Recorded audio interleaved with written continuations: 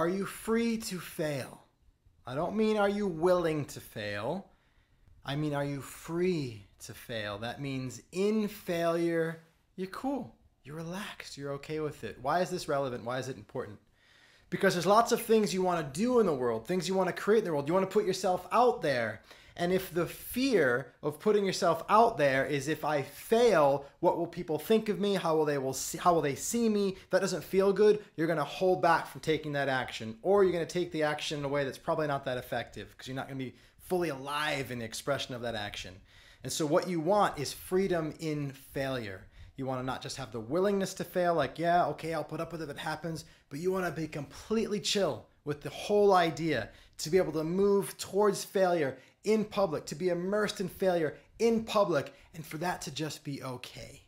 When you're that free in relationship to failure, your capacity for success goes up exponentially.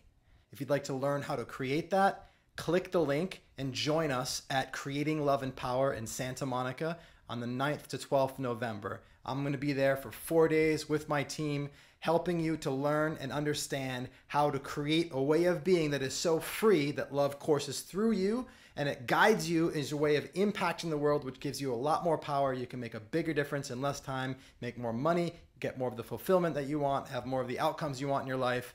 My name is John Patrick Morgan, by the way. If you're watching this, you probably already know that. I love you. I look forward to seeing you in Santa Monica. Click the link, get your seat. I'll talk to you soon.